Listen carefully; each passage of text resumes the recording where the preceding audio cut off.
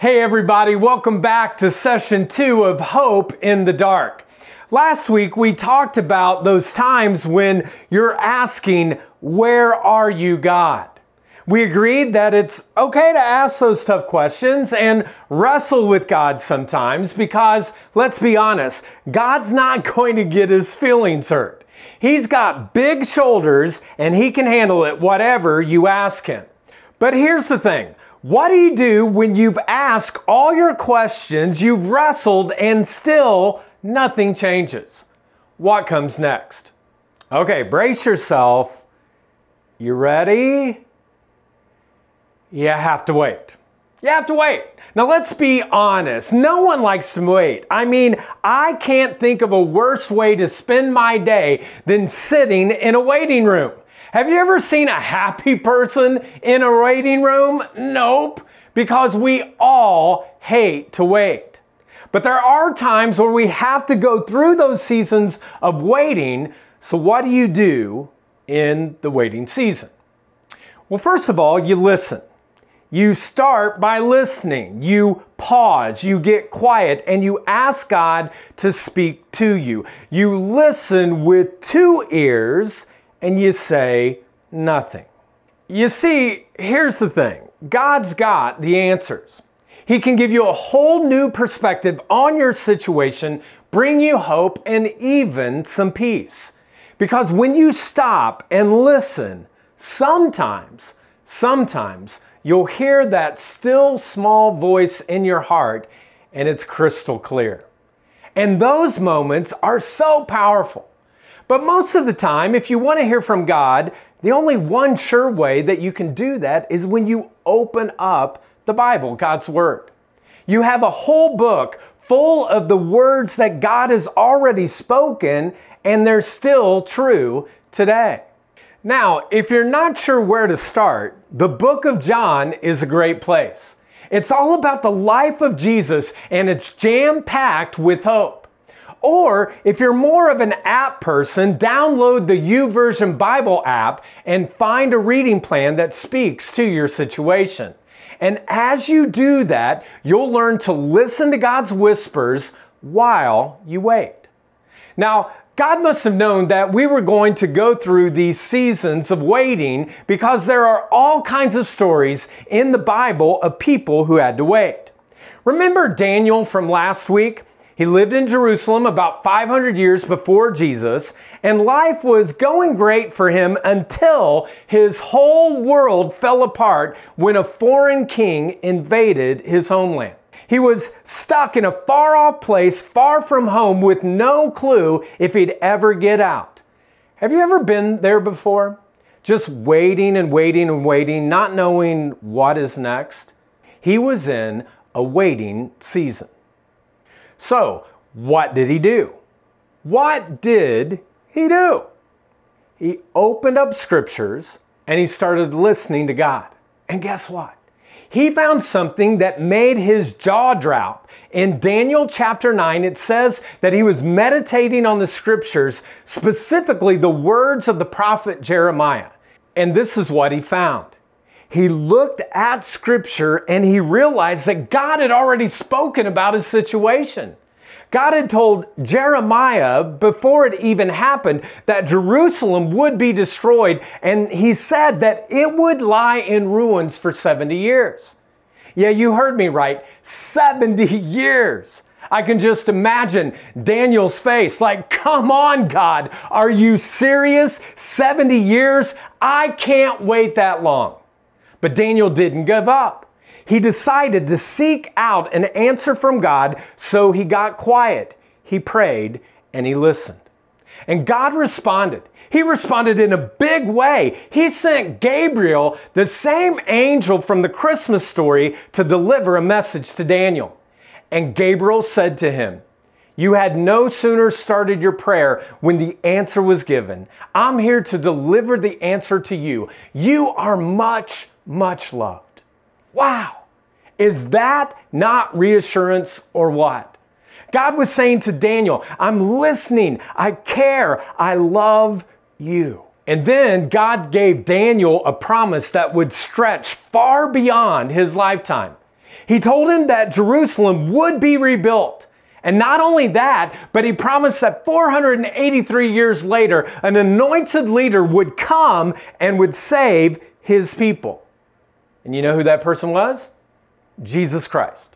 Exactly 483 years later, Jesus came into Jerusalem on a donkey, fulfilling the promise, giving hope to the world because God's timing is impeccable. So, if you're stuck in a waiting season and you're ready to pull out your hair, you're done, you're over it, I just want to encourage you, take some time to listen to God. Open up your Bible or your Bible app and ask Him to speak to you. You might not get an angel showing up at your door, but you might hear those words you desperately need to hear. Words like, I love you. I will never leave you. I have good plans for you. And when you hear them, write them down. Because one day you'll be able to share those words with someone else who's stuck in their own waiting season. My good friends Ben and Sierra went through a grueling time of a waiting season years ago, but they kept listening to God, and His words gave them hope. And as you listen to their story, I pray that your hope in your season of waiting would be answered and you would be encouraged. So take a moment right now and listen to Ben and Sierra's story.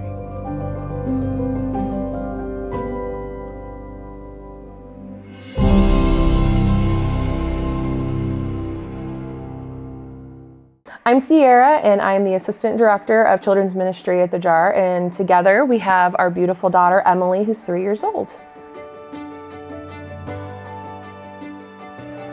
I prayed all the time to get pregnant, and I would sit a lot and like, why me, God? Like, why am I not allowed to have a child? Faith was not such a big part of my life at that time, so I was more just angry at myself and wondering what I did wrong. I think it was a really rough time in our marriage too, because I think we were blaming ourselves, and I think in the back of our minds we were blaming each other. And you know, I know like as far as the faith part goes, you know, I was also at the same time like, well, maybe if, you know, we just believed a little bit more, or maybe if Ben actually believed, and, you know, maybe if we prayed together. But I mean, at that point, I think we were both still in a season of searching. I'd grown up in the church and he had too, but we had totally different experiences. We were pregnant, we were excited. And then we really didn't know that anything was different up until the day before she was born. So it was a pretty normal pregnancy up until 29 weeks. On June 3rd, I went to the doctor because I wasn't feeling 100%. I was still working. I went in and I said, you know, I just don't feel right. I said, I can't breathe very well, and I think she might be up in my lungs. So I just want to like check on her and make sure things are okay. And the lady that I saw, she said, well, everything looks great. She said, your blood pressures are fine, your heart rate's fine, you know, the baby seems great. She's like, but let's send you to the hospital just to double check. And when I got there, I got into the ER and they started taking my blood pressure, and the nurse kept going, how are you feeling? Are you okay? And I was like, yeah, I'm fine. I feel great. I'm like, I don't feel wrong or anything. And when they finally got me back into the room, my mom was with me at this point.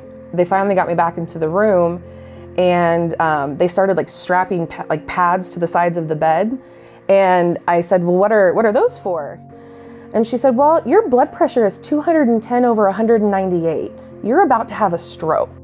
And so I was just going through my day like normal, and I opened up one of the truck bay doors because I needed some air, and all of a sudden my phone started going off. I had like 10 missed calls, 6 text messages, packed up my truck and left from there.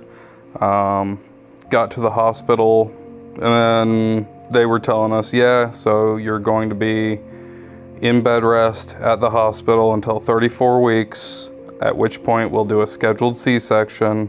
That'll give her time for her lungs and brain and heart and everything to develop to a proper amount that we can take her a little early and everything will be fine. And then flight crew walked in, threw me off, and they said, yeah, there's no ground transport available, so you're gonna be flown to St. Vincent Women's on 86th Street in Indianapolis. I'm like, okay, so maybe this is a little worse than I had thought. That's when I started feeling sick, very, very sick. And it was at that point that they couldn't find her heart rate. And so at that point is when they said, we have to take her right now. And they wheeled me out of the room. It was not a typical C-section. I remember looking at them and saying, please don't let me die, and please don't let her die. I don't want to die. And I fell asleep, and she was here 10 minutes later.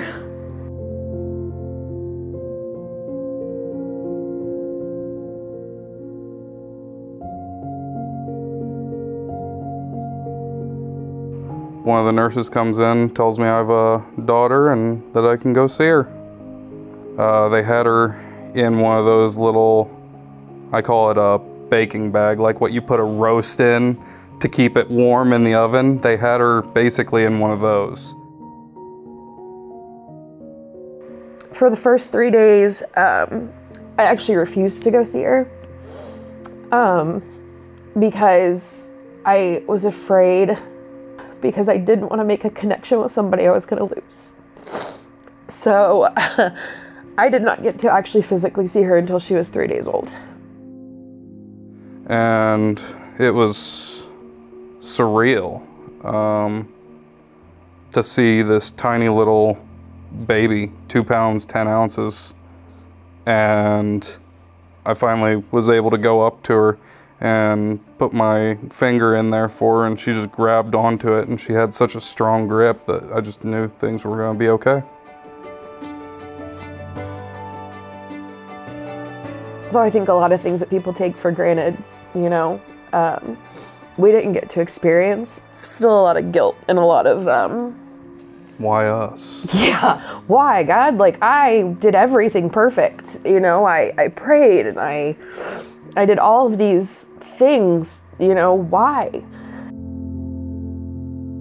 And I don't think, unless you've been in like a NICU setting, you don't really understand, like, or I mean, you might.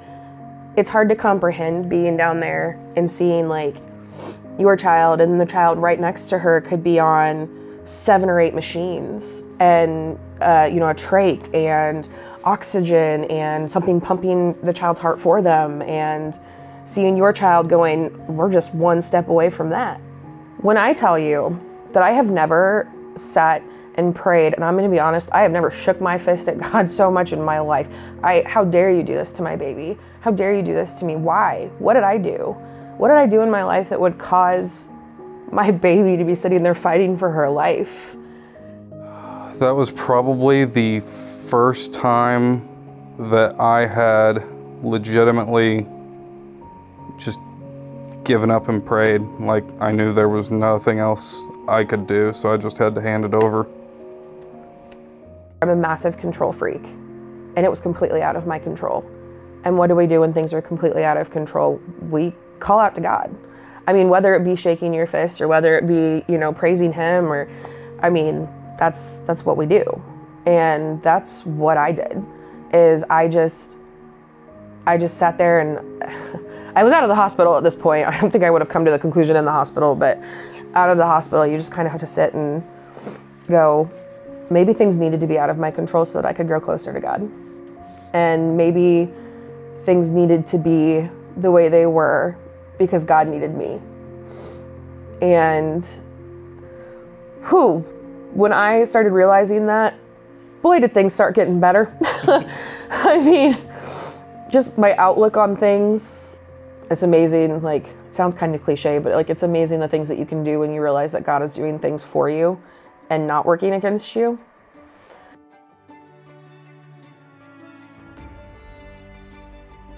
I saw a side of the church that I had not seen in the past. Shortly after she was born, Chris detoured his whole family. They were on their way to Florida, and he came up to the hospital because the only person allowed up there with us was pastors, medical personnel and pastors. So he stopped, and they probably sat in the car for an hour while he talked to us and just gave us support. And that was a side of the church and of faith that I hadn't seen in the past. It was just refreshing, maybe? I don't know quite the word, but it was definitely welcome, and it definitely brought us closer. We hadn't been a part of the church for very long, really. I mean, we really didn't know a whole lot of people. And when you realize that, like, the pastor of a church detoured their entire family vacation, like, who does that, you know? I mean, I know that, like, I've never experienced somebody doing that. We've never experienced outreach like that. And I know it meant the world to me, and I know, like, Ben's never been like a church person, and that flipped a switch, I think. It's not about religion, it's about relationships. We started developing all these relationships and didn't really lean into it until that point that we had her. I'm definitely at a different point in my walk than her or anybody else. You know, I do pray, I do let him just take what he needs to take, and I just try to love my neighbor and do what I can. Probably feels like Peter, the first steps off the boat when Jesus told to walk with him on water. It's like, you know, that apprehension was there, and then all of a sudden you look down. You just can't look down. You just gotta trust it. So that's how I handle things, is I just trust that things will happen as he wants them to, and I handle what I can. This is the closest I have ever felt with God in my life. And honestly, it is all because of my daughter. You know, a little peanut, like we call her, a little peanut, you know, recommitted my life to Jesus. And he was still so faithful and so good, even when I doubted him. And it's just a beautiful thing.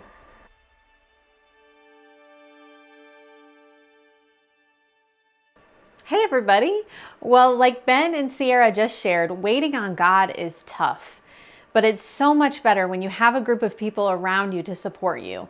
And the people sitting around your circle are there to sit with you in whatever waiting season you're going through. But if you find yourself struggling with overwhelming emotions while you wait, I want to invite you to come to Abundant Hope, the JAR's emotional healing group. And you can sign up for that on the JAR app. Well, enjoy the rest of your time with group, and always know that you are not alone.